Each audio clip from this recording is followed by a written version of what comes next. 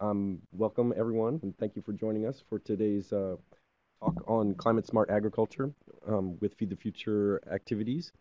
Our today's speaker is going to be Rob Bertram, our chief scientist for the Bureau for Food Security.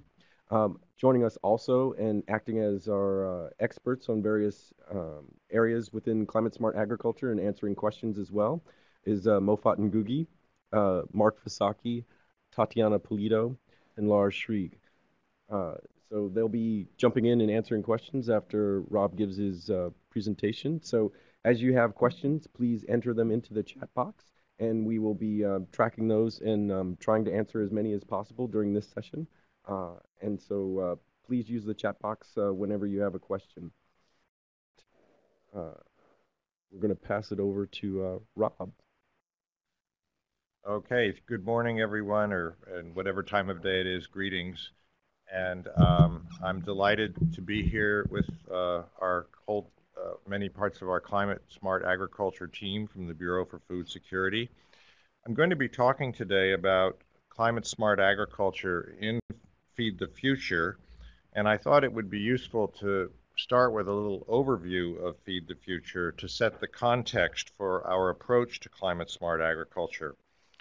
Having said that, I think that many of the things that we'll be talking about this morning are relevant in many instances and situations and contexts beyond Feed the Future as well. So I hope it'll be widely useful. Finally, I hope that by the end of the discussion, we will have conveyed that climate smart agriculture is fully consistent and aligned with our goals in food security.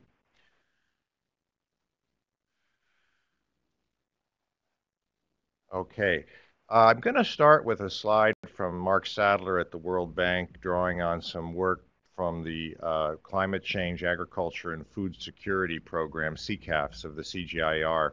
And this is just to help us all recall that the larger challenge when we look ahead to feeding the world and where we're going to be at mid-century with 9 or 10 billion people. So this, of course, is going to require things you've heard before, a 70% increase in production of food. At the same time, we're looking at major climate challenges as well as challenges around competition for land resources, water resources, and other factors. But when we look ahead to meeting that kind of challenge, I think we have to remember something that made me think of the line in The Wizard of Oz when the Scarecrow says to Dorothy, "It's always best to start at the beginning." And that's what we have to do. We have to start with the situation we have now. And frankly, the money that we get from the Congress to invest in food security is predicated on making progress in the near term, impacts on hunger, poverty, and child stunting. So I'd like you to try to hold on to these two ideas. On the one hand, trying to make impacts now in the near term, but also putting us in the right trajectory to meet the challenges facing the world in the long term. Now, a little bit about how we work in Feed the Future. You can see the key points here, the fact that we follow the lead of our partner countries, the part that we very much focus on integrating nutrition and agriculture, on gender, on accountability, and I'm delighted that Tatiana Pulido is here with us today because she is a leader in our effort to demonstrate to the investors, and Congress in particular, but to the American people more broadly, that these investments are really paying off. And I also want to focus on the fact that we use a smallholder approach where we're looking to transform agricultural systems where hundreds of millions of smallholder families live across the developing world. Now, a little bit on what we do. You can see here the important elements of Feed the Future. What I'd like to add to this slide is that we have what we call 3 cross-cutting issues. One is gender, the second is environment, sustainability, and the third is climate change. And in terms of climate change, if we go back to the original guide to Feed the Future in 2010, we can see that there's a very good discussion of both adaptation and mitigation. But I must tell you that in the early years, it was really an adaptation focus that I think predominated. And I think that you're going to see as we go along why that would be the case. Um, Also, very important to remind us all what our metrics are at the end of the day. In other words, what does success look like? It looks like reductions in poverty and reductions in stunting. So these are very important uh, focusing objectives for the entire initiative. And then in terms of poverty, I just want to remind you all that we have continuing evidence of agricultural growth being more than twice as effective as other kinds of economic growth in reducing poverty. And the poorer a country is, the more effective and important agricultural growth is to meeting our poverty reduction objectives. Now, the second main goal that I mentioned was child stunting. And this I wanted to give you a little bit more on that because it's, frankly, as an agriculturalist, it's very daunting. It's a high bar. So we need to kind of break it down. And what we see here is that food accounts for about a third of what we need to address the stunting problem. In addition, water and sanitation play a critical role. And then, very importantly, women's education and status. So it's all three of these things have to come together to meet that objective. The other thing I'd like you to notice is that within the food section, there's two things. There's the dietary energy supply. There's also the amount of energy from non-staples. So this has major implications for our approach in terms of driving diet quality improvement. A little bit more on sustainable intensification.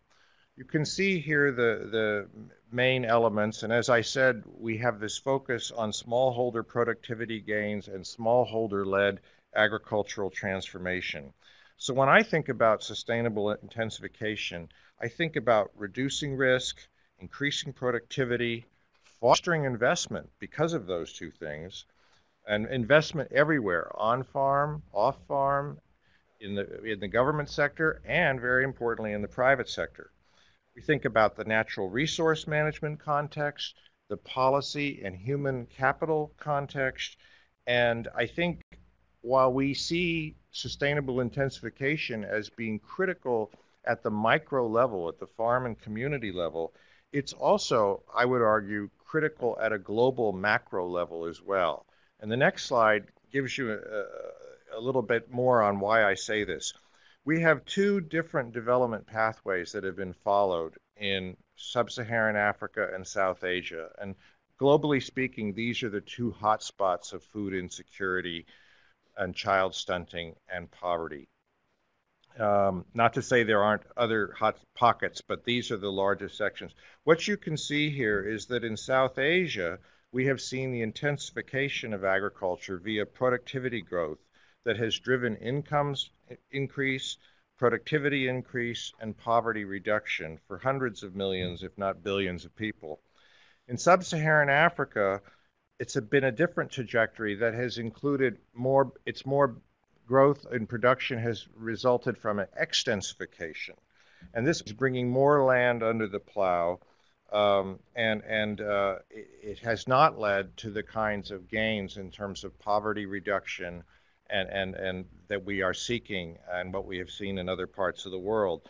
So we really very much want to help drive this, in particular, as I mentioned before, by reducing risk so that there's greater incentive to invest, and this includes climate risk.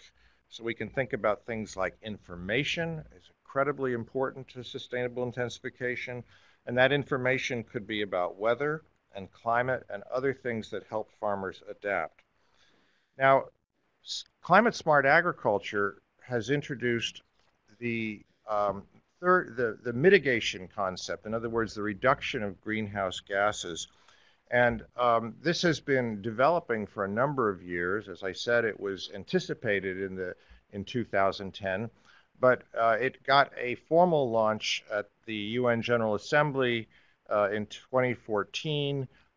Many countries joined together with international organizations.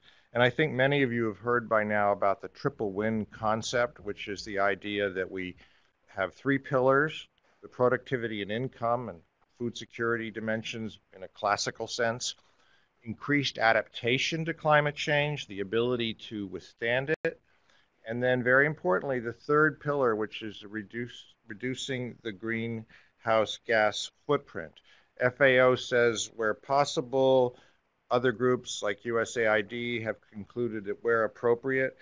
I frankly think that that's less of an issue in terms of the terminology, because what we want to do, and I think you're going to see this over the course of the discussion, we want to try to reduce greenhouse gas from business as usual. In other words, we want to try to bend the curve so that the intensity of emissions per unit productivity is reduced.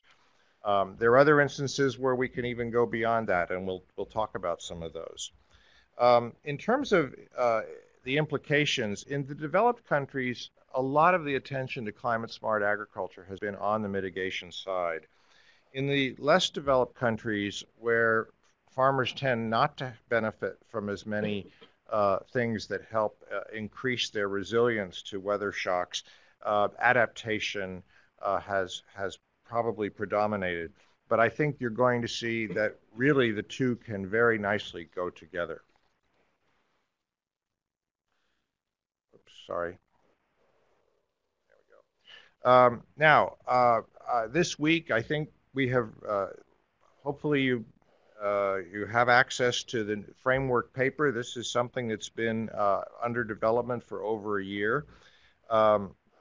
It's about how we are seeing climate-smart agriculture in Feed the Future. And as I said, it's very aligned with Feed the Future's goals.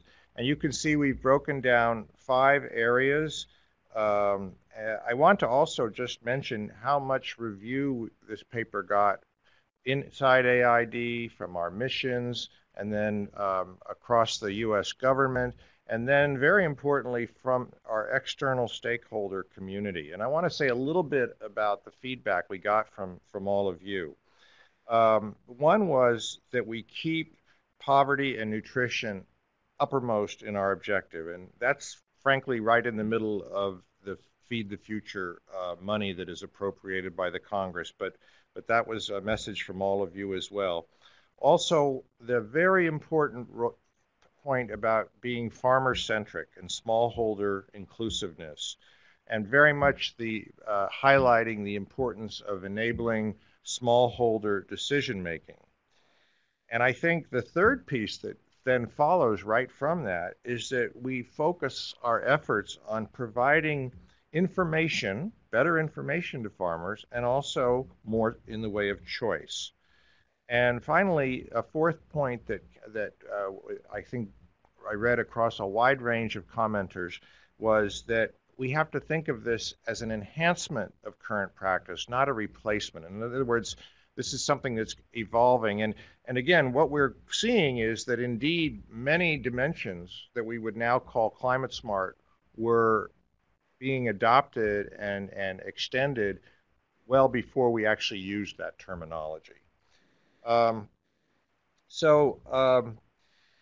We want to then focus on, to move from the framework paper, which I hope you'll all read, and we continue to welcome your ideas about it, to how do we strengthen climate-smart agriculture in Feed the Future, across Feed the Future.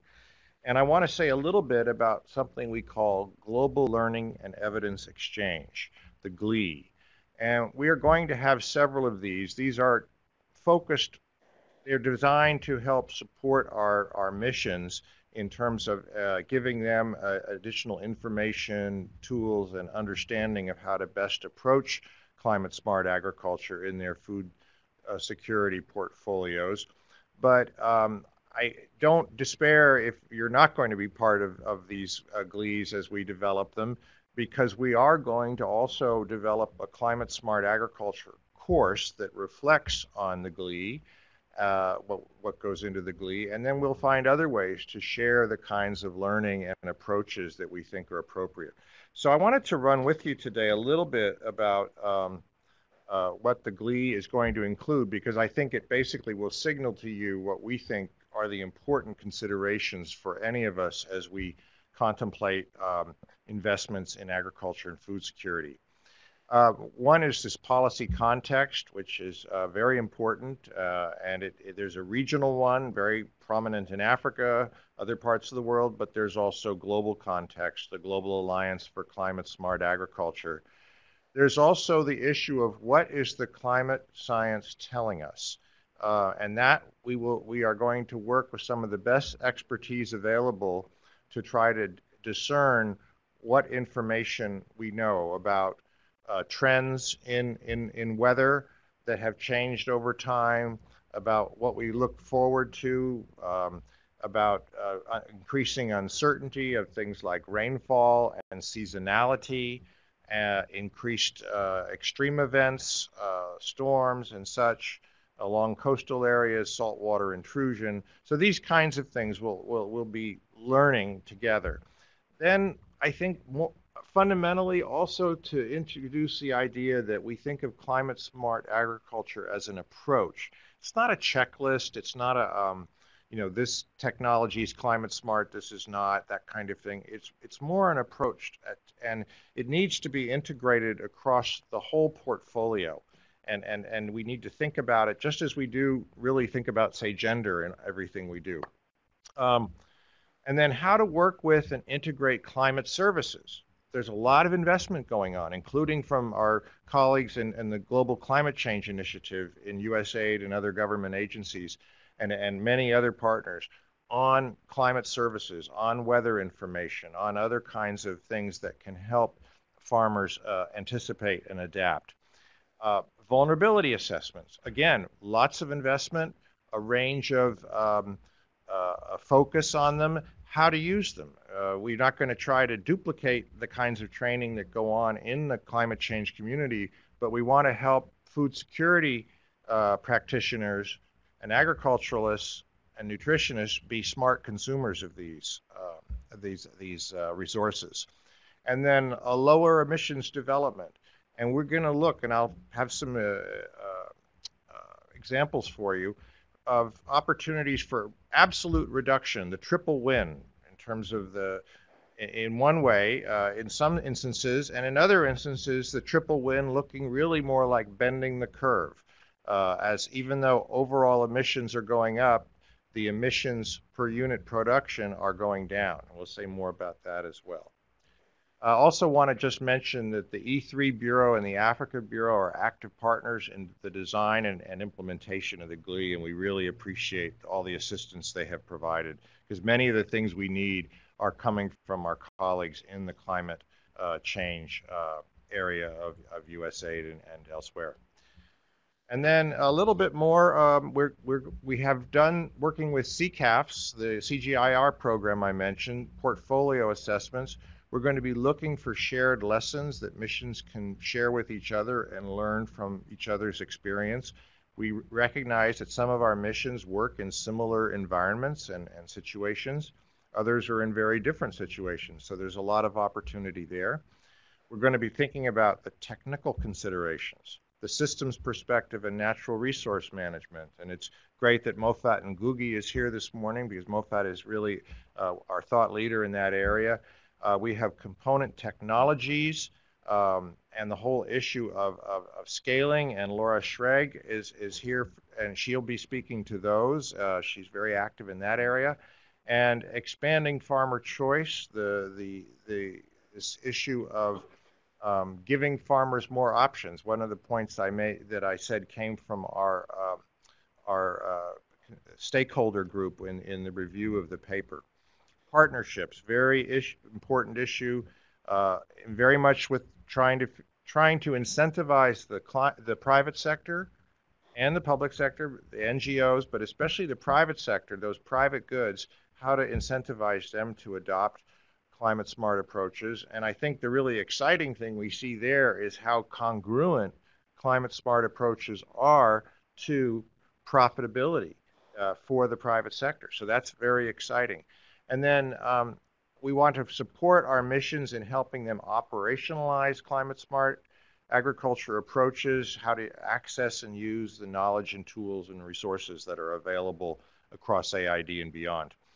And then finally, we'll be discussing this issue of accountability. As we spoke about it earlier, that's one of the hallmarks of Feed the Future, and Tatiana has been leading the charge here in terms of determining how we can use our monitoring system, which has been in place for a number of years now, and which, in a sense, has to evolve slowly because projects are designed and certain metrics are built in, but we're trying to think about, well, what are the ways we can use the information we have? In addition, what other opportunities for new kinds of information can give us insights about the adoption and results from climate smart agriculture?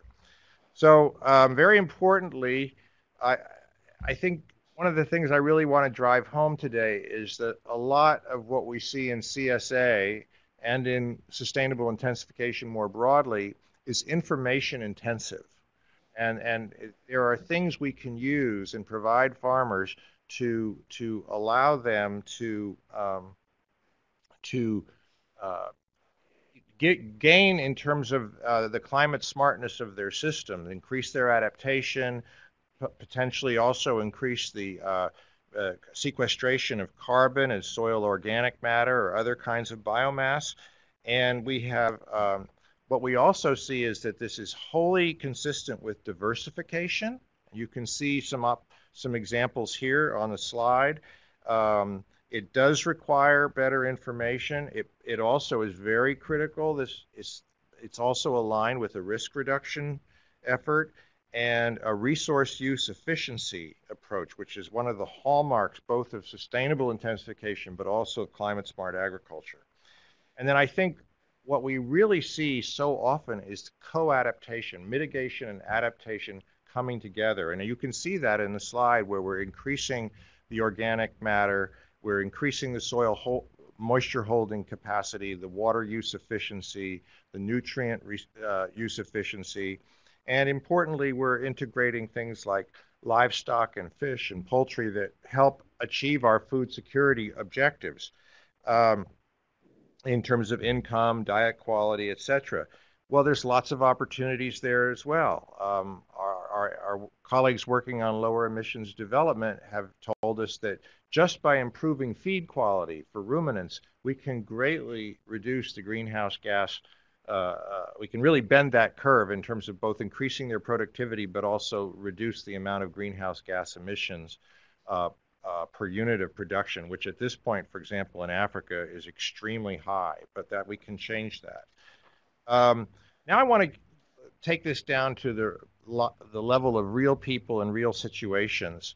And some of this work predates what we call climate smart agriculture, but the concepts are there and we can still learn from them, and they're very, very relevant in a climate smart context.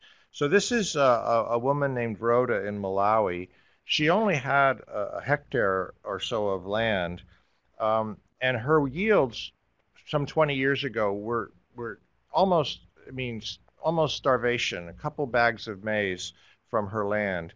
And what she did was, this is now a picture now, and it's a very different picture, as you can see. She's got a nice maize crop, and she's got trees. At the beginning, she had bare land.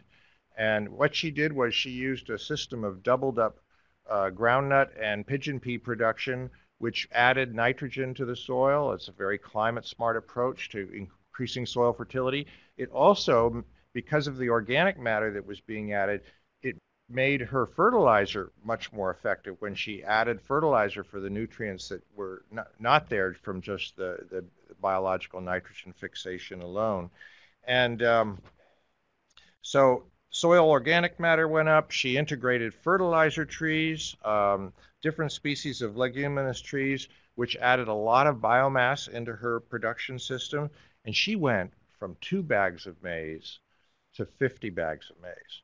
So what does that mean? Well, it means that calorie-wise, her family was much better off, but it also allowed her to diversify. And she started growing pigs and feed them from her corn, her excess corn, but also from the biomass from the trees and other fodder. And it's really been transformative. And so we have a system in which much more carbon is being sequestered. She's got a much higher income. Her children have school fees, and she has much more in the. She built a house even. It's really a terrific story, and very importantly, she's much more resilient to shocks.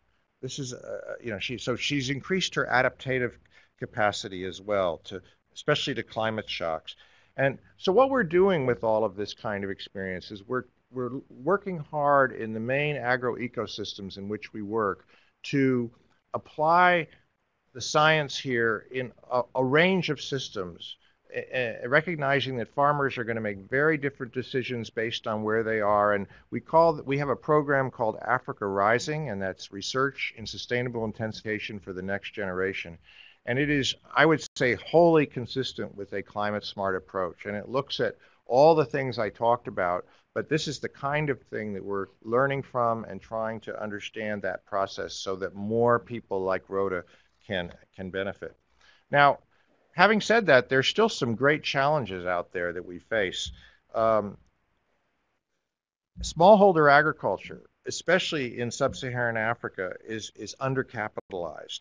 And we need to think about, remember we talked about reducing risk. We also want to reduce drudgery and the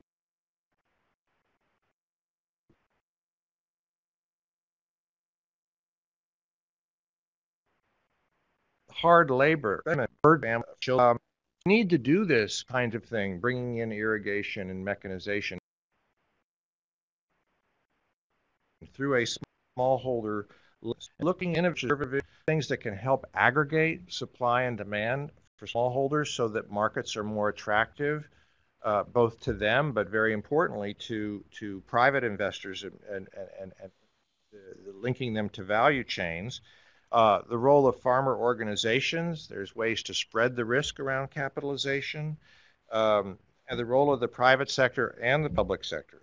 So now in Asia, it's a bit of a different story. This is a picture from Asia, as you can see, but in sub-Saharan Africa, we're very much focused on trying to get this next stage of transformation, which may increase overall emissions, but it will, from what we know, it will greatly reduce emissions intensity. In other words, emissions, greenhouse gas per unit productivity. So let's take a look, though, at another system in South Asia, in the Indo-Gangetic Plains. We have a program that we co-fund with the Gates Foundation. It's a Serial Systems Initiative for South Asia. And when we first designed this more than 10 years ago, the whole focus was on climate resilience. But it also had as a big part of it soil and water conservation. It brought in heat-tolerant crops. Early onset of heat is a huge problem in South Asia. We integrated things like fish ponds. There was a tremendous amount of farmer experimentation and things like, and then new tech approaches like deep placement urea that made fertilizer, not only could you use less, what you used was much more effective. And of course, what we have gotten here, as you can see, is productivity increases, big savings in energy by reducing the amount of irrigation water pumped, by reducing to moving to a no-till or a reduced till system. And then big increases in profitability. So it's a beautiful example of a triple win that is really around absolute reduction. So this is an already intensified system that supports, a billion people or so, but through science and technology and sound policy, we can bring in approaches that really make it a lot more climate smart than maybe it would have been otherwise. Now, a little bit about science in these smallholder systems.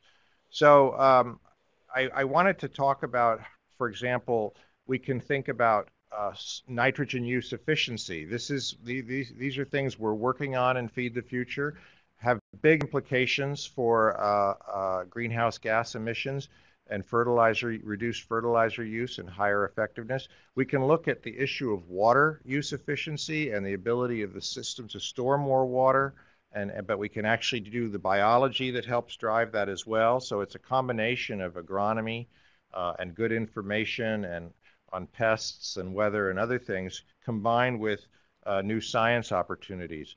Opportunities for reduced tillage that further increase the water penetration from rainfall and the water use efficiency, also increase the organic matter in the soil. Nutritional quality is another possibility. And then tolerance to higher temperatures that I've already talked about, and improve photosynthetic efficiency. And I wanted to give you an example of one of the things that has been such a challenge all along, but is becoming more so as climate change. And we've seen this in Southern Africa. We're seeing it now with El Nino. That's a different discussion. But in Southern Africa last year, we saw the effects of mid-season drought. And this has a terrible impact. And it also, if the maize crop is threatened, it makes people more and more risk averse and less willing to invest and less willing to diversify because they want to make sure they have enough maize to eat. So we've developed, working with CIMMYT, sorry, I want to go back 1 second. There we go. The stress-tolerant maize, and this has been going on for many years, and we have really, you can see the example there of this drought-tolerant on the left versus the drought-susceptible normal varieties grown on the right. So there's huge impacts coming from that. But then with the new science, we are also making progress, really unbelievable progress, in my opinion, on heat tolerance. And you can see here, this is from a partnership, public-private, and developed country partners developing heat-tolerant maize for Asia. And you can see it's just a dazzling progress, and it was made in about 3 years. In other words, they're outperforming the best local materials in just a short time. So the high temperature threat is very real, as we know, in climate change. So here's a good example of adaptation, but it can be adopted in systems that are very much focused on mitigation as well. So it's a very nice example. One other thing is this issue of scale. And coming back to the stress-tolerant maize in Africa, we put a lot of effort in Feed the Future towards transformation at scale. You know, we don't just measure our success by how our projects look. We have population-based indicators, and so we have to really move the needle for everybody. So here's an example where we now have about 5 million households, but the goal is much higher, and Laura Schreeg is very actively involved with this. Some of you know John McMurdy. He's left USAID, but he deserves a lot of credit. And Mark Heisinga from our Markets, Partnerships, and Information Office, Innovation Office, very involved with that. So again, we want to reduce risk, increase productivity, and help potentiate and drive diversification among smallholders. Now, very importantly, this doesn't happen without a seed system being in place. And this is, I think, very central to where we can go in terms of giving farmers choices. We know with climate change that both abiotic, things like drought and heat and temperature, that sort of thing, that kind of stress is going to change more rapidly than ever before. But we also expect that pests and diseases will change more rapidly than ever before.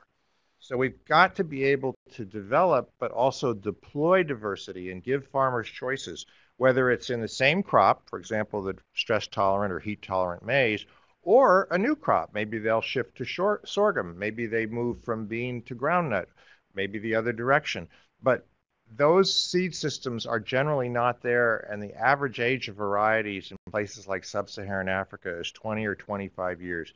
We've got to change that, and I hope USAID is going to be at the vanguard of a global partnership with African partners, the private sector, the public sector, and traditional seed systems. It's not all, I mean, we really can be very strategic, and there's a lot of people thinking about this, but I really feel that it's an absolute essential thing for us to try to deliver in the context of climate smart agriculture.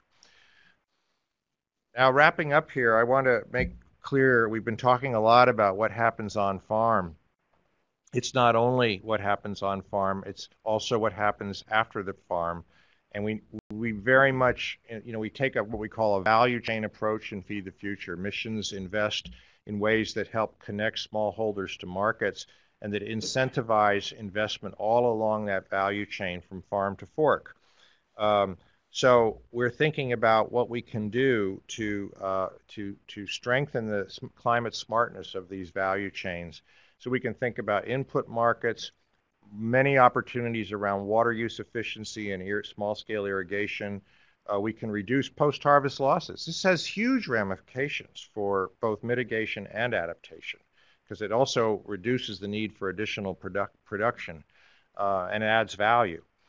Market efficiency, getting farmers better information, that can make markets much more effective and help reduce losses, help farmers increase their incomes.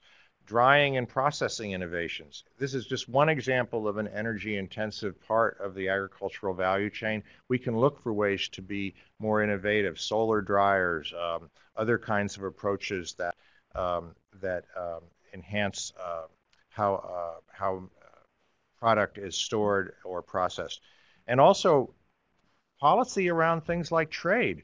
How much time do trucks spend at borders full of food with the food wasting or spoiling and their trucks running and burning fuel? So there's lots of ways that we can think climate smart, and we're really trying to be quite holistic in looking for all those opportunities. And I really want to thank my colleagues in the Market Partnership and Innovations Office. Kurt Rensma is not here this week, otherwise he'd be with us this morning. Many of you know Kurt. He has led an effort with Mark Seifert and others on using an approach called a broad agency announcement that was focused on engaging the private sector in climate smart agriculture. And basically, we're looking to try to incentivize the private sector to understand the motivations that private sector would have in making investments that are more or less climate smart, more or less climate friendly, and then really looking to incentivize additional investments because of that private investment that can be part of a positive feedback loop around climate smart approaches on farm. Now finally, looking forward, we got the framework paper out. I commend it to you all, and we'll continue to welcome your comments. If you want, you can send them to rbertram@usaid.gov. And I'll be responding to those who already did. We are working to integrate climate smart agriculture across the portfolio. It's not like, well, this is our climate smart activity and this isn't. We really don't. We want to think about this holistically across the entire portfolio. We need to think about the policy approaches with respect to the context of the executive order on resilient development, climate resilient development, CRD there. I mentioned to you already the GLE and the climate smart courses. We will work with KDAD and other partners like AgriLinks to share information as we continue to learn. There's a whole lot going on. We will integrate with other investments, and I'm especially excited around understanding climate services and how to really benefit from the investments our climate colleagues are making and providing farmers with better information. We'll take an active role on the global stage because we think we're learning a lot. We want to share it, but we also want to learn from the experience of others. And as I think we want to do everywhere across Feed the Future is we want to continue that learning. So thanks to all of you for paying attention. I want to say this is the global year of the pulse, the legume crops. We love legumes for many reasons, including the fact that they fix nitrogen and add to soil fertility and make what fertilizer we do use far more efficient.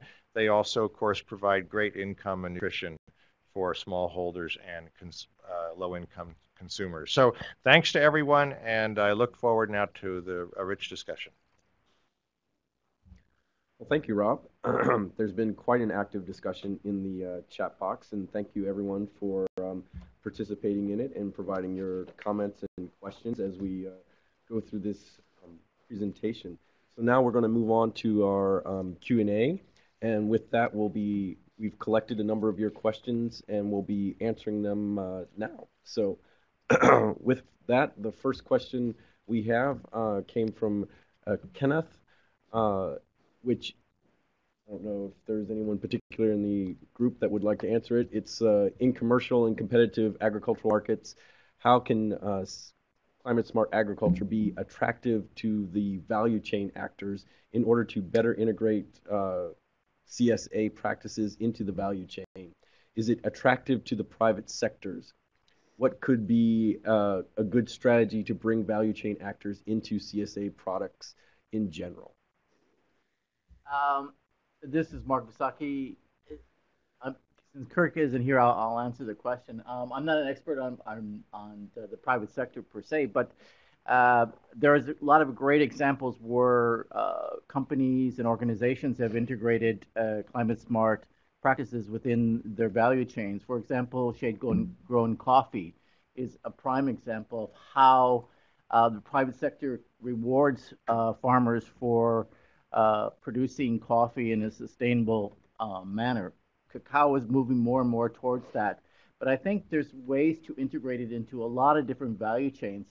And it's in a long-term investment for whether it be a beer company sourcing grains or a pulse company sourcing seeds for their business as well. There are ways to integrate CSA into their practices and get rewards back through better management of land, more long-term sustainability of their systems.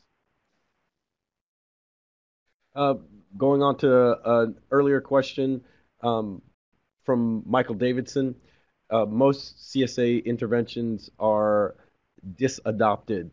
Will we discuss implementation and failures to sustainability implementation methodologies and tools to implement? Thanks, Zachary. It's a great question, Michael. I think I guess I'm not sure exactly that I agree with the premise that most are disadopted. We know that there are situations in which complex systems are disadopted, and I think our mission in Zambia is actually looking at some questions around evergreen agriculture, the integration of the leguminous trees into a maize-based system. And I suspect it's issues of things like labor and profitability, but the point you make about how can we learn from this, absolutely. That's a case in point that I just mentioned. We need to understand that. But I would say overall, we think for every example of where it might not be working, there are examples like some of the ones I mentioned where it's for example, in the Indo-Gangetic Plains, that no-till has spread across the region very rapidly. So it's it's very important that we stay tuned in on this and try to learn as we go. Maybe I don't know if anybody else wants to offer a comment. Hi everybody. This is Moffatt from Ngugi. Yeah, I would mention that there are sort of a lot of good lessons to be learned, and I think, as Rob mentioned, where it has worked, why did it work, and where it's not working, why?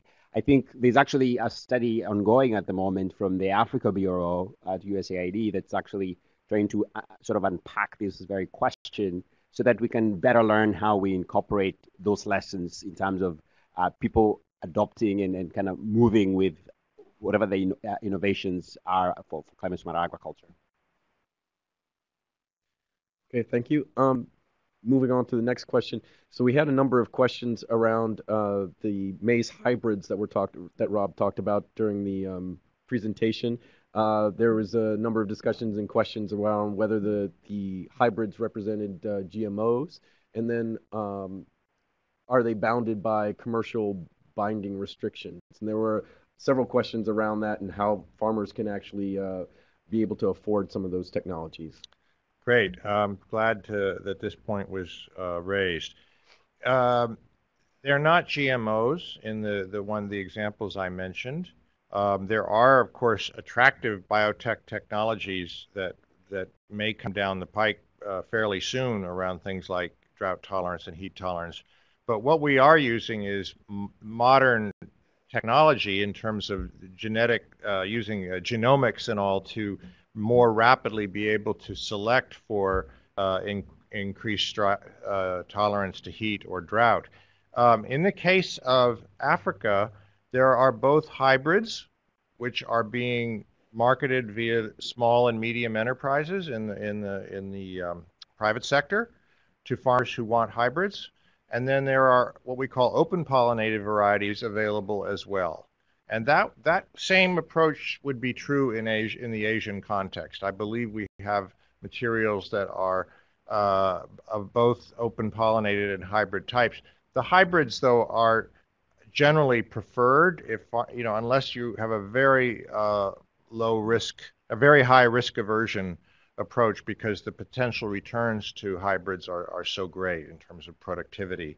But that's something that can change over time as people become more familiar and as their risk profile changes based on the fact that the technologies are reducing their risks and increasing their income. In terms of availability, the OPVs would be widely available. Hybrids, I mean, normally one has to pay for hybrid seed, but the idea here is that the actual innovation be publicly available. Things that we support with public funds, we always make sure that technology is widely shared. So it's a bit of a balancing act, and on the one hand, partners that want to take the ball and run with it, but also recognizing that ball has to be available to other partners as well.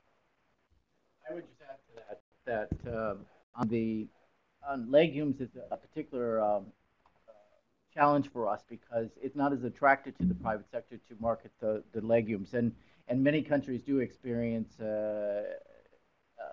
shortages or difficulty obtaining some legume seeds. So that's something I think we need to put our heads together and really think about how we can better make this a system more efficient and more available to. Okay, thank you. We have another question from Christy Cook. Experience shows cross-cutting themes such as gender do not gain any traction without staff, budget, and incentives. What does USAID propose to ensure there is dedicated attention to integrating CSA into agricultural investments? I can start. So I'll say, I think this is a great question.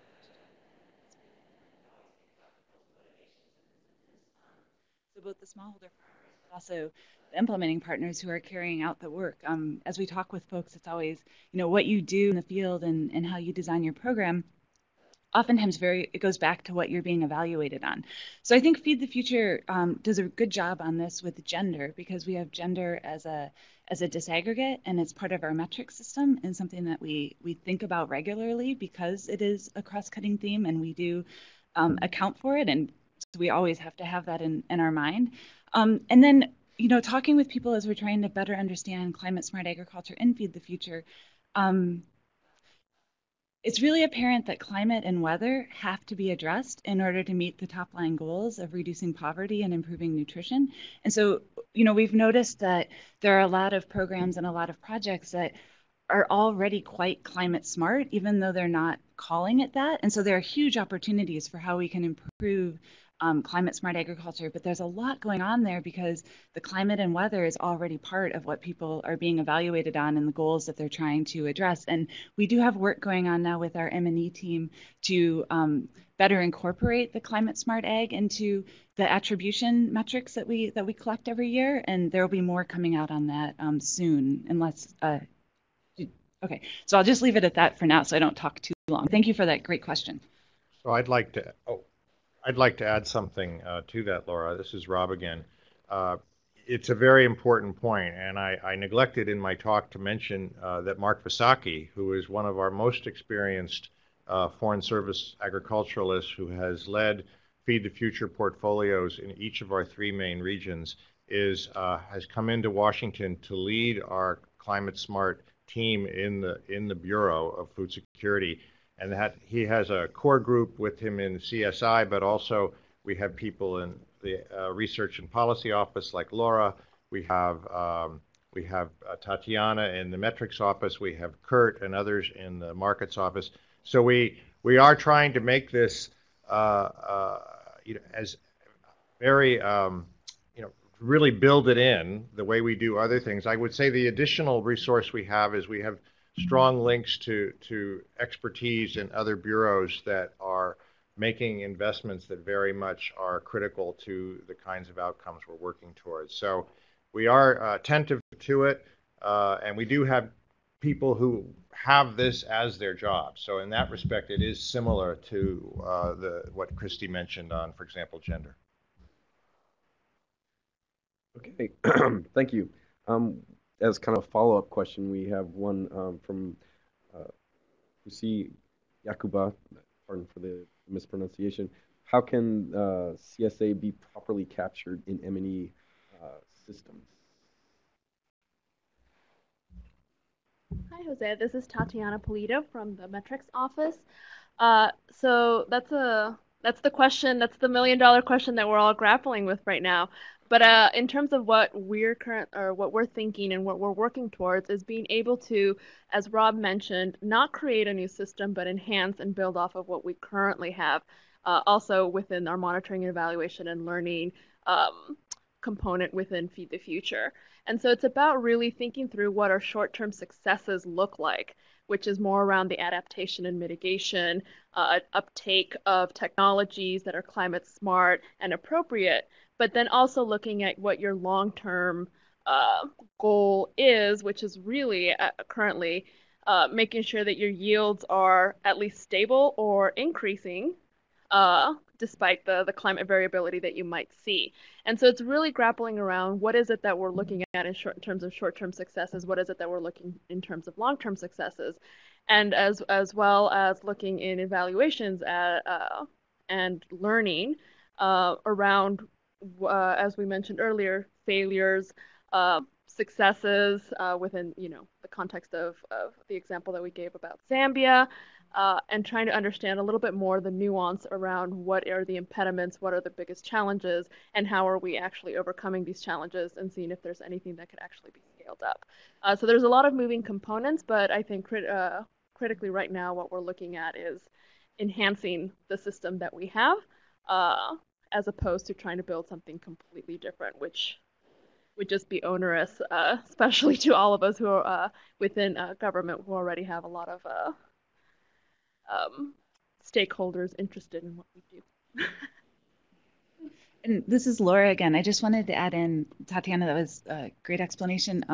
I wanted to add in that it's tricky, right? Because climate smart ag isn't just a list of practices or technologies, it's very context specific. And so, before you can figure out if you're doing something that's climate smart, you first have to identify what problem are you addressing, and that differs depending on the time frame that you're interested in and the and where you are. If you're what that climate variability will be like. So it's not an easy process, but we're working on it. Thank you, Laura and Tatiana. We have another question from McDonald Homer on advancing the discussion and thinking around climate smart agriculture within non-Feed the Future countries and what we might be doing about that. Thanks, Zachary. Well, it's a great question, Mac, and as at the outset, I mentioned that we feel that what we're learning and what we're doing is relevant, of course, beyond just Feed the Future. That's especially true in I think with respect to USAID. We are working with technologies in South and Central Asia in our focus countries that are wholly relevant and connected to the interests of the programs in important missions like Islamabad or Kabul or others in Central Asia. So we want to try to work as an agency in this regard. We don't draw a line between FTF and agriculture across the agency, and we are, for example, I think as you know, we're working with your mission now to think about how to leverage some of the learning. And I really welcome anybody in any of our missions, but particularly those outside the focus countries, to share their ideas for how we can be most effective in sharing the kind of learning, the knowledge that we're working here with AgriLinks and KDAD on to missions more broadly. And so we welcome your thoughts on that, but it's certainly a priority for us. So another question is talking about risk and how do we, help farmers to, overcome their more risk-averse, inclinations when it comes to these new technologies, and how to help them adopt those new technologies that are part of this new approach, and how do you deal with those kind of expenses? May I, Zachary, on this? This is a really important point that Mark makes here. At the outset, I think I commented about how much of the response to the paper we got back were people citing just this, that it was really farmers that are the ultimate decision makers. And I hope that I tried to convey the fact that, we're not prescriptive. We do not decide what farmers do. And especially on these complex things, and we saw this already with respect to the disadoption issue. It's farmers make decisions, whatever is best for them for many reasons. But I think what we are trying to do, Mark, is provide better information or more information and more choices. So those things we can do.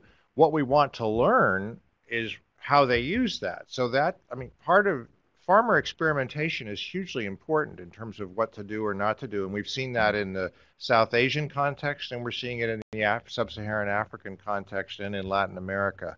So I guess I hope we're approaching this in a way that respects the fact that it's farmers who ultimately decide.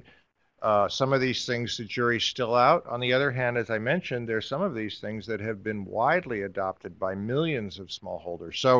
So it's an ongoing process, and in this respect, it doesn't really differ from other kinds of agricultural innovation and transformation, except with the fact that, to some degree, if we're trying to anticipate situations, I think that becomes very challenging because farmers they're going to make decisions based on their ultimate reality that they deal with on the ground.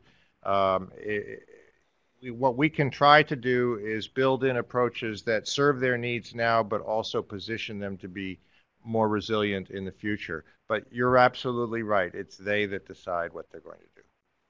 I would add to that dealing, my experience across Asia, Africa, and Latin America with smallholders they're all very, very similar, and they actually have a lot more in common than they do not in common. So I think that finding solution, and here's the challenge to all of you, is we need to find solutions that work for farmers.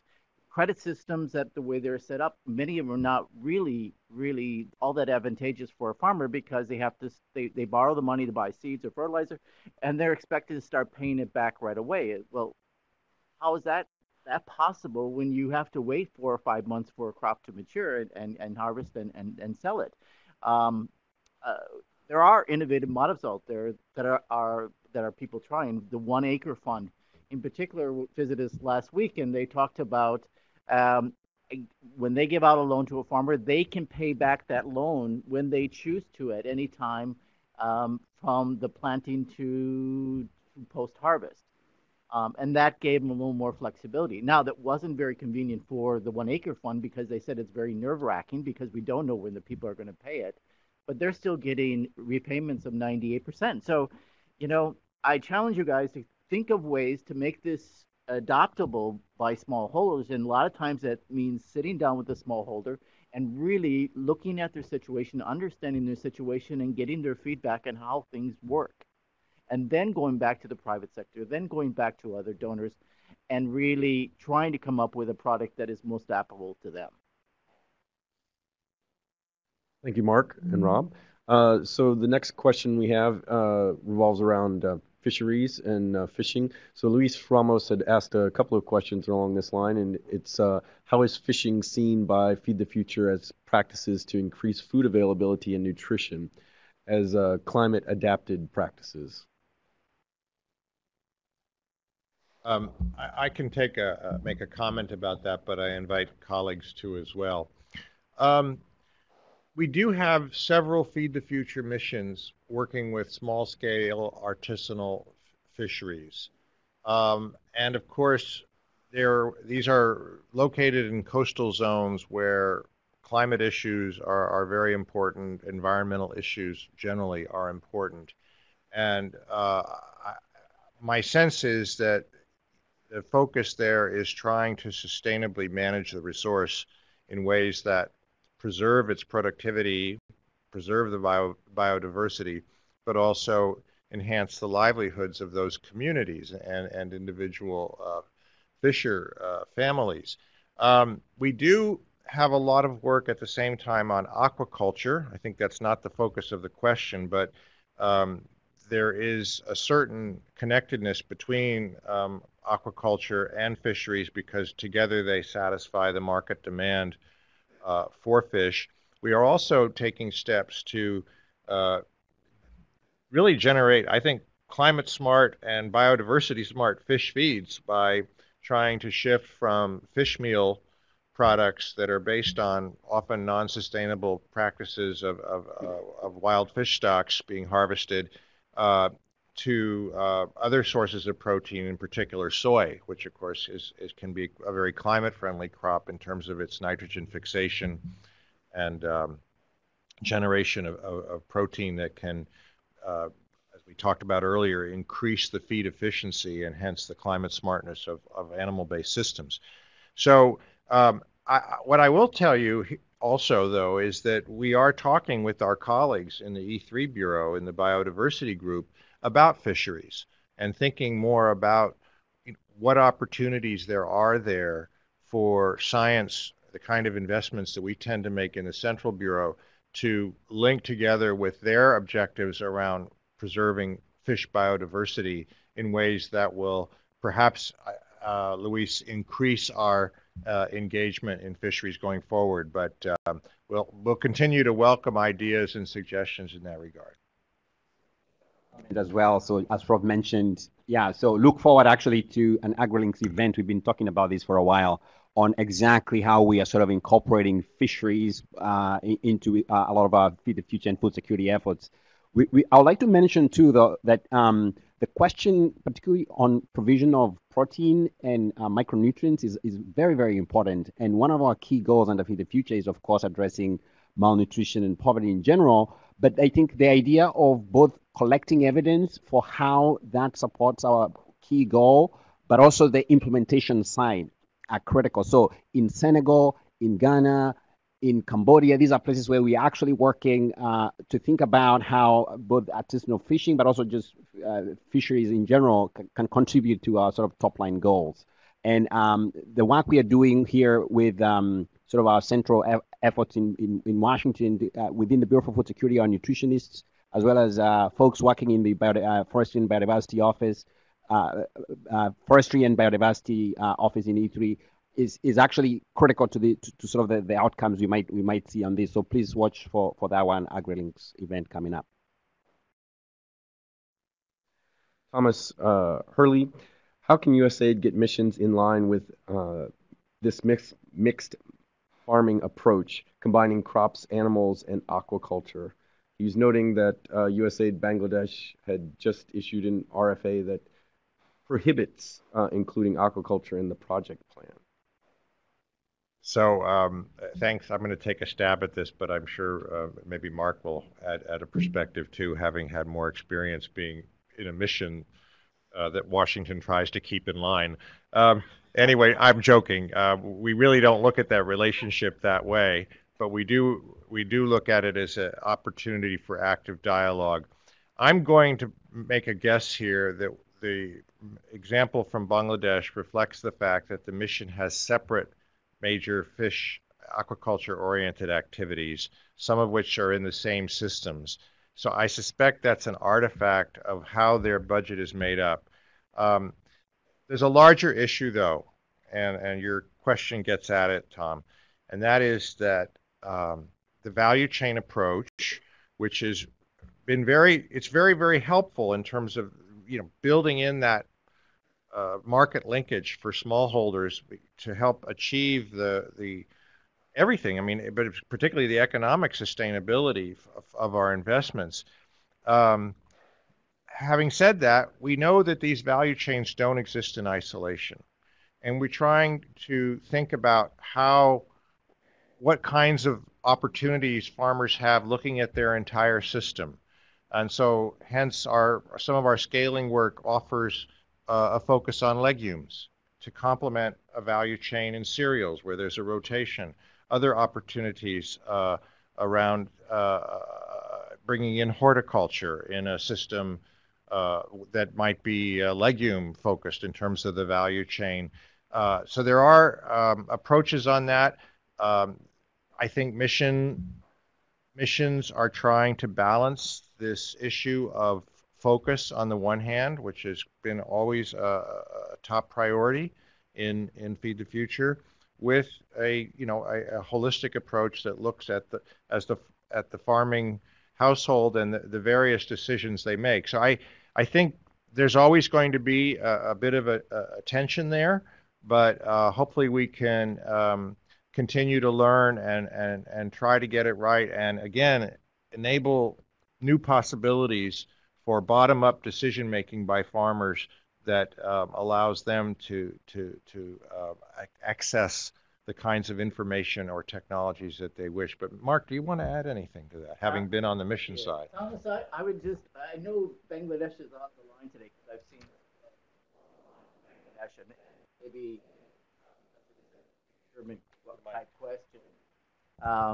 I would get in touch with them directly, but having designed the original FTF strategy in Bangladesh and a couple other places as well, is that we always leave enough flexibility to the design so that things can be added later on. I mean, I don't think we're arrogant to say that we have all the answers when we write these things, and things change on the ground. Things don't work out the way we thought they work out. So the flexibility has to be built into that, and maybe they now have enough aquaculture type of activities going on that they would rather concentrate on a few things. And Rob is perfectly right, is that we may have in the beginning concentrated on single value chains and didn't think about the off-season value chains that those farmers are integrated in. And I know in Guatemala, we are very focused on exports of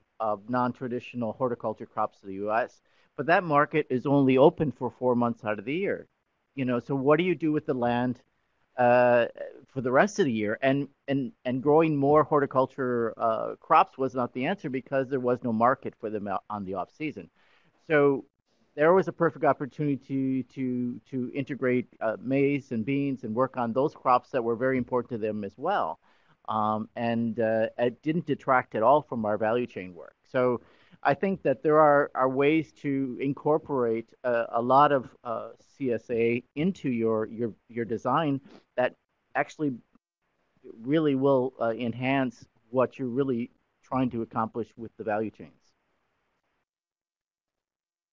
Thanks, Mark and Rob. We've got a question from Amanda Davey asking for what is an example of a practice, CSA practice, that has been adopted by millions of smallholder farmers. Well, I think especially the use of the word millions points us towards the Indo-Gangetic Plain, where we have literally millions and millions of smallholder farmers. And what we do see is this shift towards reduced tillage or no-till being widely adopted across that region. And it's, as I talked about in the slides set, that it's really a very climate smart, but also profit increasing approach, because you're using less energy, you're using less water, but you're getting even higher levels of productivity and considerable increases. in terms of things like soil organic matter. The other thing that I would say that is less of a practice than a technology, I mean, less of a technology, more of a technology than a practice, excuse me, is this issue of climate resilient seeds. And we have, for example, the flood tolerant rices being adopted in parts of South Asia. I'm not sure we're in the millions yet, but we're aiming that direction. As I pointed out, the drought tolerant maize has been widely adopted. There's still a long way to go, but I think as these materials get better and better relative to the farmer varieties, hopefully that pace will accelerate. But this is something that, again, it's the information piece we hope will be really useful in this. Things like cell phone penetration to communities. There's lots of ways now that we can be more efficient in getting information to smallholders. I think Moffatt. Yeah, I can give another example quick. I don't know whether we're into millions of farmers or pastoralists, but looking at the farmer managed natural regeneration, we are talking about millions of acres and hectares in Niger, all across the Sahel. And I think, as I've seen, I think it's Torsten Mandel on the chat box. He mentions a lot about sort of incorporation of agroforestry practices. That's something that is really widespread across East and Southern Africa, and also in West Africa. So this is an approach sort of that incorporates sort of perennial plants or tree species that support both sort of some food needs, but also some other environmental benefits that we can talk about. So that's also another example, farmer managed natural regeneration. Okay, thank you, Moffatt and Rob. So we've got a question from David Rohrbach. Given the lack of good data on adoption and disadoption for many technologies, especially in Africa, is there not a need to A, invest more in M&E, and B, do this differently than we have in the past, i.e., less justification of past investment and more efforts to better understand partial success and failure? Sure. Hi, David. This is Tatiana again. I'm never going to say no to more money for monitoring and evaluation and learning, so I'm with you right there. In the future, we have made a commitment to spend at least 10% of funding that is received, well, actually as an agency really, 10% of all funding received either at an operating unit, so at a mission, or at a central bureau on monitoring and evaluation.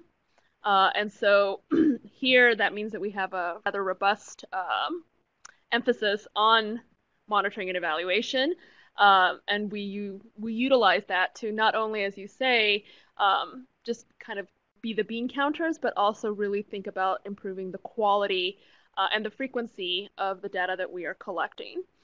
So in addition to getting information on adoption or disadoption of many technologies, we're also looking at learning, as you say, from our past investments.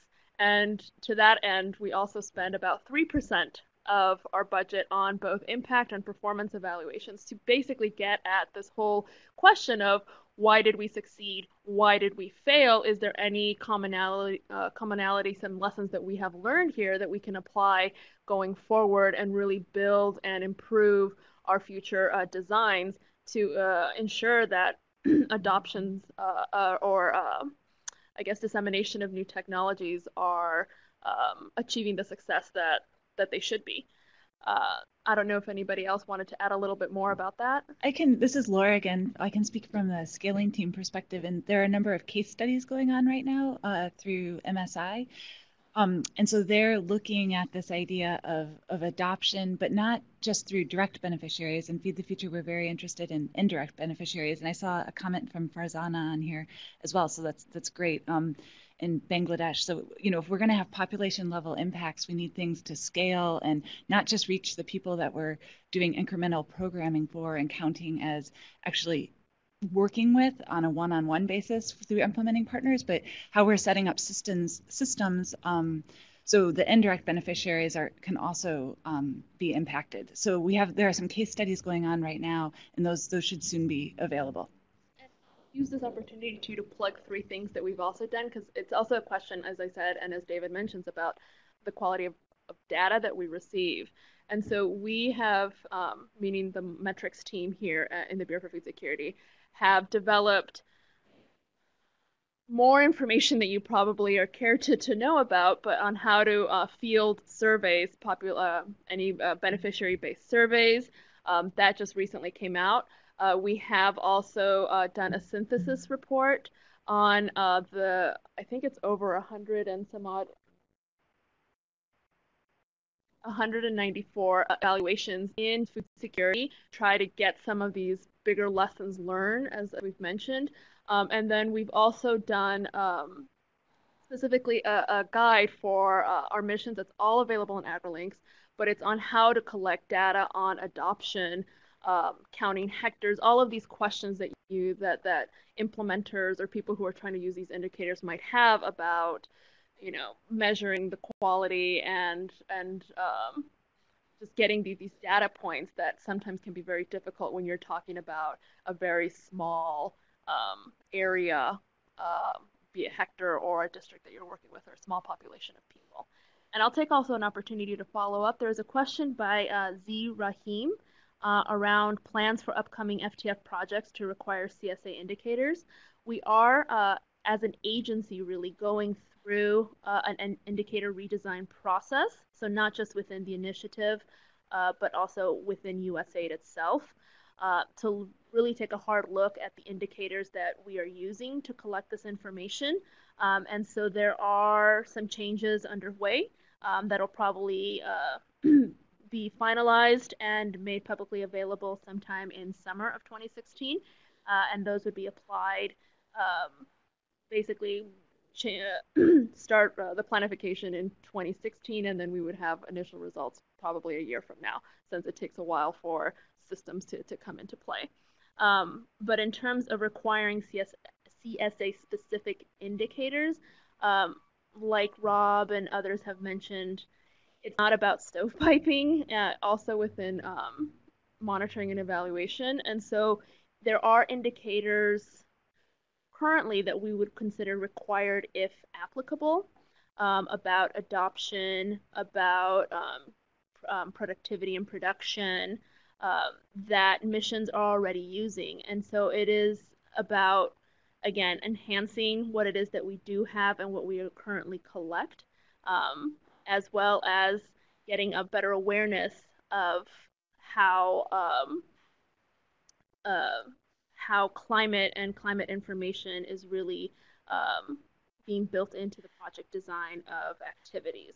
And so it's a process. So it wouldn't be new indicators, it would be using what we already have and maybe getting a little bit more information about what about that uptake was really influenced by a lot of this new information around climate smart agriculture. Thank you, Tatiana. Next question from Naomi Sakane. Climate smart agriculture builds on the use of sound climate data and science. Unfortunately, data availability and quality on the ground remain questionable. How do you plan to address this great challenge? Thoughts? It's a very important question. As I said, we very much want to draw the best of what climate science and information we have to understand vulnerability assessments, their utility, but also their limitations, and to enhance information opportunities for farmers such that their decisions can be in their better interest and towards their being able to withstand unexpected variability or unpredictable kinds of events. But having said that, we do recognize the limitations, the fact that we don't have good data in a lot of situations, but progress is being made. There is a lot of investment going on in terms of things like forecasting and so forth.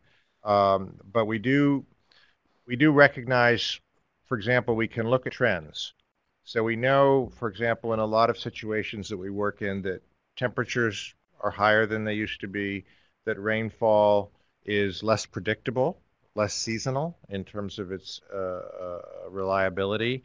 So there are things that even if we lack perfect information, we can start to take steps that help anticipate at least, the climate farmers have now, which is frankly what farmers will be most interested in addressing.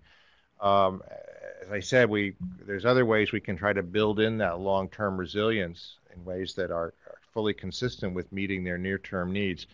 But it's a gap. I absolutely agree. And but there's a lot of bright people in USAID and elsewhere on the climate side of the agency that are really thinking about how to enhance that level of information in the developing country context. I'll just chime in and say that the Global Climate Change Initiative does a lot of work with climate information and climate databases, and we then try to tap into that to those projects and to those efforts.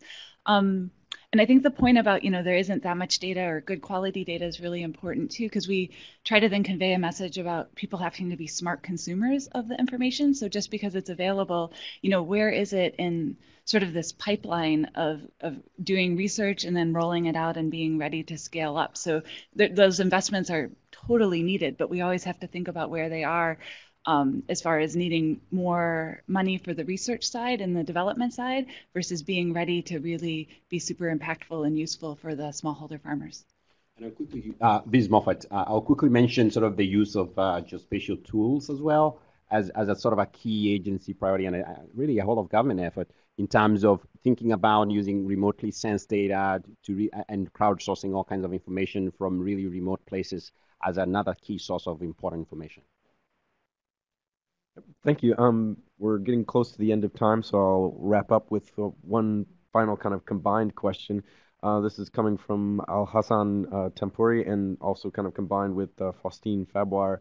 What is Feed the Future doing to integrate CSA into policy development in countries, regions, and communities, government investments in agriculture and agribusiness? And sort of tied to this as part of Faustine's question is, how are we using or leveraging the Paris Agreement to provide momentum for CSA-related operations?